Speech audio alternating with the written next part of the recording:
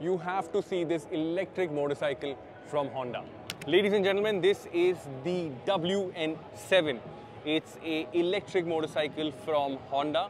And first and foremost, I think it looks quite good, looks quite proportionate. But I'm going to quickly glance over the specs.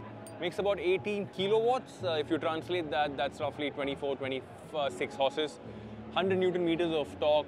Top speed, I think there are two variants. One does 120, the second one does 129. With that, I'm assuming that they will have two different battery pack capacities as well. There is no clear indication on that.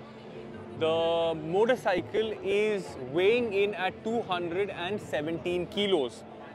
But apart from that, there are a whole lot of specs that are already out.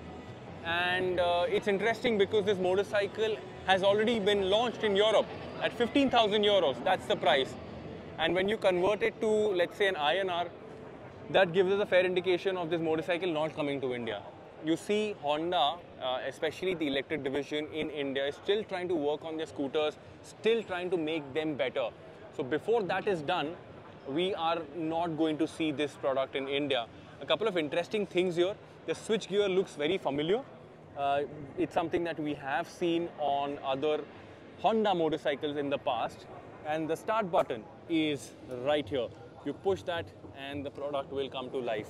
This, I'm assuming, is going to be the charging port. Oh, I pressed that and it's actually come to life. So this is what the display looks like.